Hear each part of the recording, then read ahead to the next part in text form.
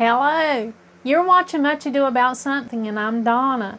Well, today we're in my bathroom again, and I'm going to change the shower curtain.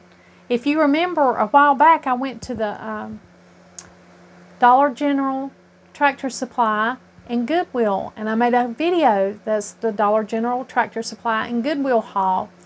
Well, in that video, I bought this shower curtain, which is a waffle weave shower curtain, and I was so excited about it. The manager wanted $10 for it, and I was going to put it back because shower curtains are usually $3. But the cashier called the manager, and he said he would take $5 for it. Well, I know it sounds nitpicky, and you're probably wondering, well, why wouldn't she just go ahead and pay the $10? And this is why. It's instances like this that make me not want to pay that much for a used shower curtain. Now, when I brought this home, of course, I immediately took it downstairs and put it in the washing machine, but I didn't dry it. I brought it up here and hung it up wet so it could dry on the hooks. And that's how I do all of my shower curtains. I dry them hanging on the hooks, and that way I know they won't shrink, especially the 100% cotton ones. Now, I did read on this tag, and it was 100% cotton, so I wanted to make sure that I took the proper care to keep it from shrinking. But because I bought this secondhand at the Goodwill, it had already shrunk. So that's probably why they donated it. While it's a beautiful shower curtain, and I just love the look at it. I love the texture of the waffle weave. And it didn't have any stains. You know, it was really clean. It washed up really good. But this is the thing that happened with it. When Donald went to take a shower that night, he gets in here and he closes it on this side. And he tries to close it on this side. But it was too short. It wouldn't go all the way across the rod. Let me get inside, and I can probably show you that better from the inside. So if you close it on one side, the shower curtain had shrunk so much that it wouldn't close here on the other side. I don't know if you can see it for the kids' toys. But it's about 6 inches too short. So this shower curtain had shrank. Well, I discovered this. I wanted to take a shower first so that, you know, I could make sure everything was okay with this thing. But Donald got in the shower before I did, so he was like, he got out of the shower and he came out and he said, that shower curtain's got to go. And so now I know why. It's because it's too short. Well, I've picked out one of my standbys that I like. This little cotton shower curtain that's got, it's almost like a toile design on it.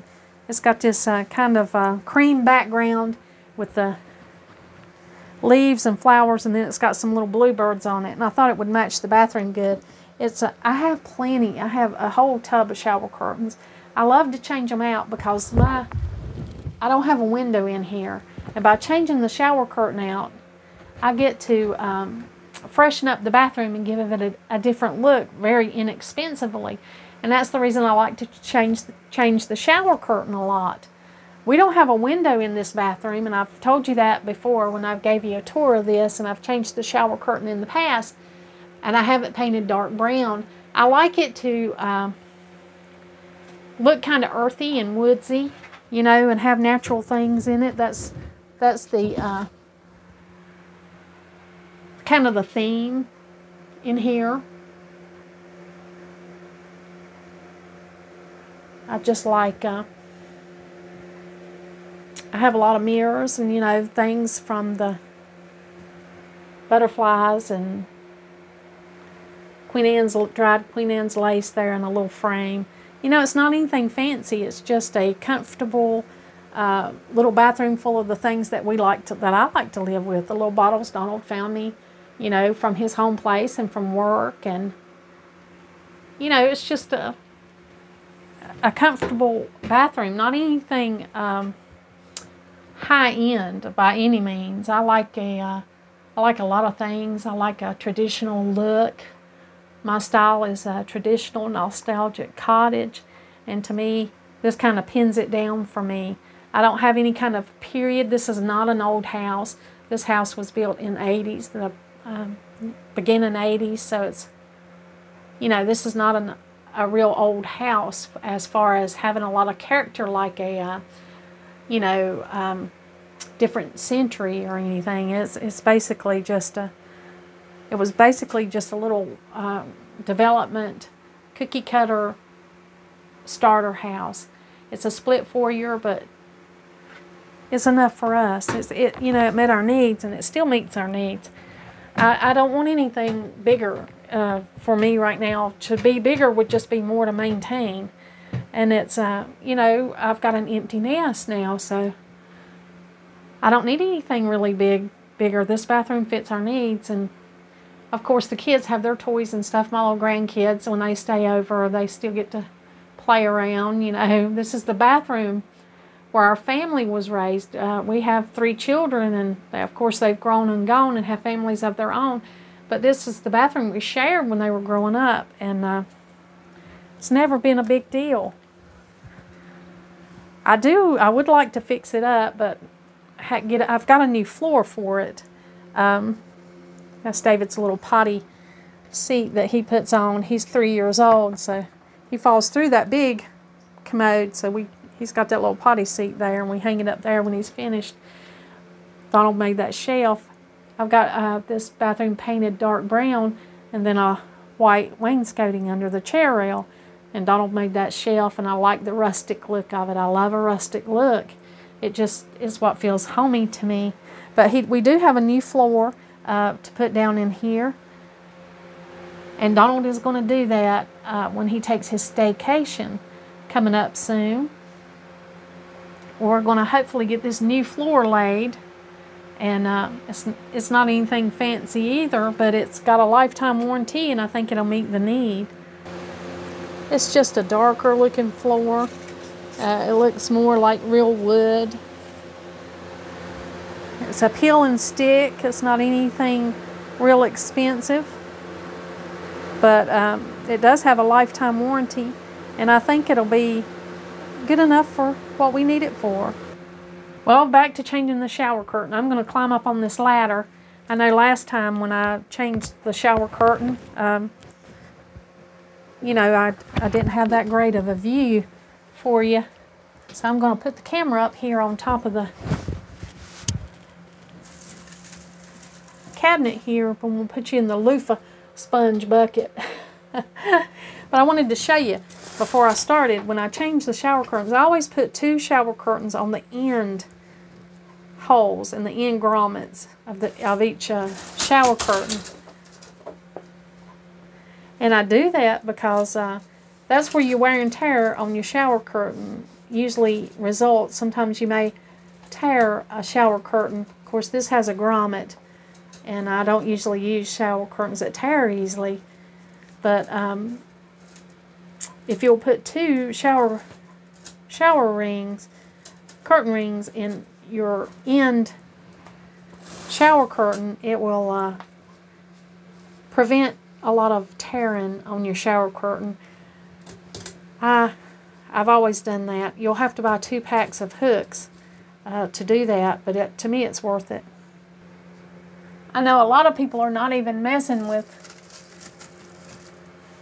shower curtains anymore. They have glass enclosures, and so a shower curtain's not a big deal. But I love the softness of a shower curtain, and the prettiness, and the fact that you can change it. If I just had a glass enclosure here, it would look way too modern, and it would be a lot to clean. The glass would be a lot harder for me to clean, and it wouldn't be as soft. I couldn't change it as often as I do now. So I enjoy having a shower curtain, even if it's an old-fashioned concept. I don't know. It's what I prefer.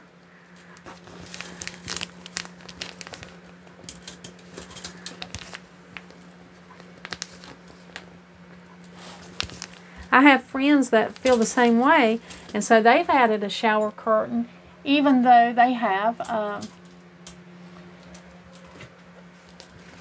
glass. They have their glass enclosure, and they have a shower curtain on the outside of it just to add the softness. So I don't guess I'm alone in that regard.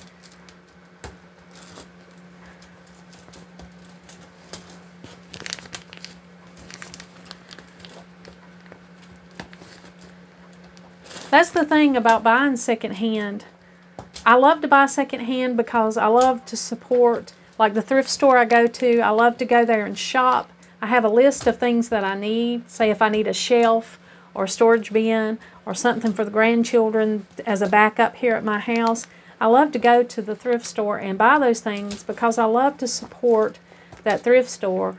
It feeds hungry people in the neighborhood, and all the money that you spend there from, you know, you're buying things that have been donated, it helps to feed the community. It's good for the community. And not only do I like to buy it because I love to support what that stands for, I also love to buy secondhand because I simply love the idea that it's the ultimate way to recycle. You know, back in the old days, people just used things until they fell apart. And then, you know, if you couldn't use it, they always gave it to somebody that could. It was a different attitude than what that's generally accepted now. Now, maybe buying used is not for everybody, but it is the ultimate way to recycle. Instead of filling the landfill with something that is still perfectly good, you're finding a use for it by donating it, and maybe somebody that needs it can purchase it. Even in this case where I bought this shower curtain and it's not working out for me, I can still use this shower curtain to make something else with. There's a lot of people that don't have the time nor the interest to do that, and that's okay. But just realizing why some people do it. I know many, many people that shop this way, and for the exact same reasons that I do. Well, this is the new shower curtain that I put up. Well, it's not new, the one I had, but it's a different shower curtain. And it's the one that has the twilight print with the little bluebirds on it.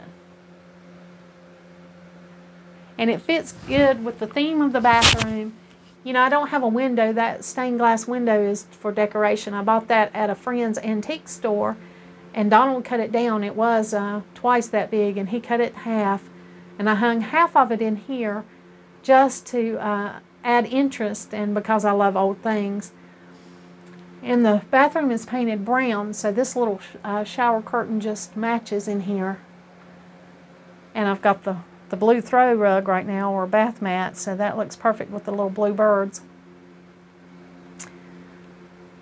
Since there's not a window in here, you might hear a fan in the background. We have fans in almost every room of our house because, you know, you're in here taking a shower, you're producing moisture, and there's no window in here. It can be stuffy in this little bathroom. So we always make sure we have a fan. It's actually in the kids' playroom, but when you open this bathroom door, it blows in here and it circulates the air in the bathroom.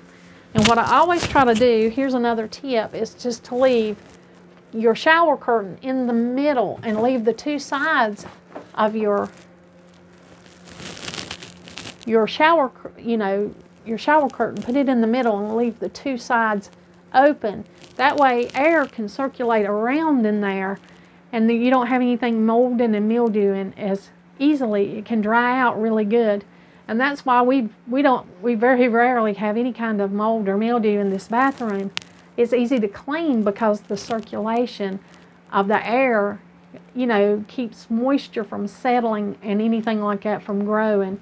So that's a good tip. Me and Donald learned that in the apartment business, and I learned that in the cleaning business. And when I used to clean, I always left the shower curtain like this and the bathroom fan on so that the air could circulate around. And that's just a good tip in general if you're having problems with moisture in your bathroom, is to leave your shower curtain like this and make sure you have a fan, some kind of good circulation that can dry out that moisture so that you're not having a mold or a mildew problem. Well, I'll have to find a different purpose for this waffle weave shower curtain that didn't work. Maybe some pillows, or even cut off the shower end and make a throw, or use it as a tablecloth. I'll have to repurpose that into something else since it's not useful as a shower curtain.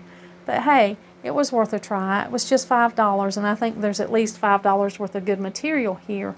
So I'll wash this back up and recycle it, reuse it for something else. Got to spray this air freshener. I love the grapefruit and basil and grapefruit air freshener that I made. I also have a video on how to make that, and I love to smell that. It just freshens everything up. I've changed that shower curtain, gave it a different look, and Donald can at least close it when he showers tonight. So I feel better about it. I hope you found some value in this video. I hope there was something that you could take away from it and say, hey, you know, that's a good idea. Maybe I'll try that, or at least was entertained by it. It was a pleasure to share this with you. I hope you have a good day, and like always, until next time.